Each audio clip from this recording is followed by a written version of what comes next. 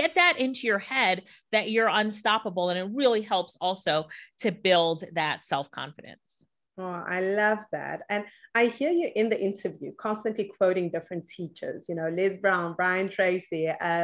So I want to know, like on your journey, how important has community been for you? Community is so crucial for me, and relationships, that it really is foundational in my business. So I've counted on so many people to help me across the years. And in return, of course I am giving back, but you will find that there are people out there that want to help you, that want to mentor you, but you have to be willing to reach out to them. So just to give you an example, there's a lady, her name is Sonia Riccardi, that I wanted to really reach out to. So what do? I buy Sonia's book. I pay attention on, the different things that she does. I compliment her on social media, take a picture of myself and her book and tag her.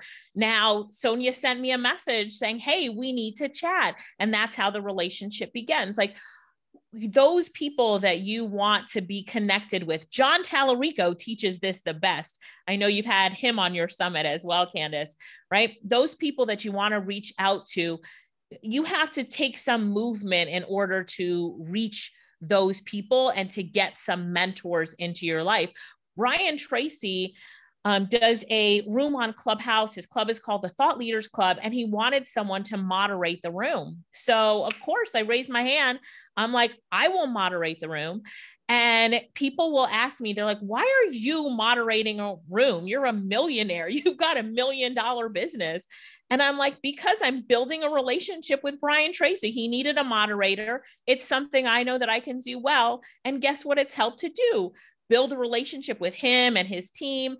So look at opportunities of how you can help other people, and never think that you're too good to help someone who, in helping them, it can definitely build a relationship. That is so brilliant. And I love the fact that you described how you gain these relationships, that you gave first. You gave from a place of wanting to, not simply from a place of what can this person give me? Because I think sometimes that's where people run into obstacles, right, Alicia? Where they'll come to you and they'll DM you and they're like, Alicia, I need your help. Please just mentor me. I can't afford you, or I can't do this. But they're not really doing anything that indicates that they either, they've followed your work, they've applied any of your principles. So it makes it harder for you to be like, yes. You're so right. You're so right. I had somebody yesterday that reached out to me. And when he reached out to me, he said, Alicia, he sent me a message on Facebook.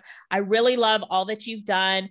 I see your course here. I left a review. I commented on Facebook about you here, and sent me links to everything. And he's like, but I have one question in my life that I'd really like to ask you. Is it okay if I ask you?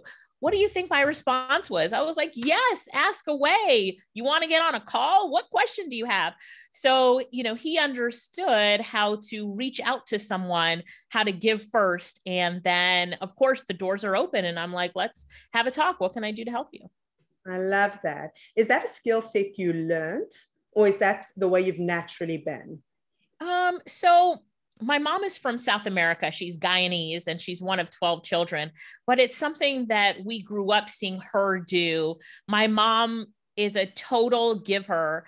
She will give anything to anyone. It's me and my sister laugh about it all the time, because she often will give away our things. So don't leave anything in my mom's house, because it will be given away to someone else who needs it more than we do. So we really learned that from our mom. And it's interesting that, if you ask your parents and your relatives about their life and their history, and you start to listen, you can pick up on some things in your family tree that you can pull on and build on and find strength in. My grandfather, my mother's father, owned a store in Guyana. And he owned a little store and it's on a corner and there were 4 stores. So he is one of 4 on the corner. And we grew up hearing the stories about the store, but one story that never left me was his bonus story. So he didn't even know that he was giving out, a bonus, how us marketers define it now. But when he would sell sugar or flour, he would put a piece of silverware in it. And it was a beautiful piece of silverware in a set. So when you bought it in the month of February, you get a spoon. In the month of March, you get a fork. And he would just keep doing this. And so he would always have the most amount of people in his store because he was giving a bonus to these, to the ladies. They were talking a long time ago, but to the ladies who went into that store, they wanted the free bonus. And he was the only one offering a free bonus when you bought your sugar or your flour. And so my mom told us that story growing up, and I would always ask her about the story. And so every time we do something in our business, me and my sister were in business together, there's always a bonus. There's always a sterling silver spoon in the bag of flour. That is such a brilliant story. And it's also such a great analogy, right? For life and for, if you want people to support you, I think it's when people see that you actually care, right? Because you're giving bonuses because you care. You're not giving bonuses because you're like, I want everyone to be here. You're saying, because I want to give you more. I want to let you leave feeling like you've got just a little bit more, which I absolutely love. And so as you move through business, are there any things that you still experience or challenges you still face that still surprise you today? Oh, gosh, of course, we face challenges each and every day in business. I mean, from customers who are so hard to deal with. Everybody will have them. My students at Build Their Business, they're always surprised when they get a problem customer. I'm like, that is called business. You will always get a problem customer. Fire them as quick as you can.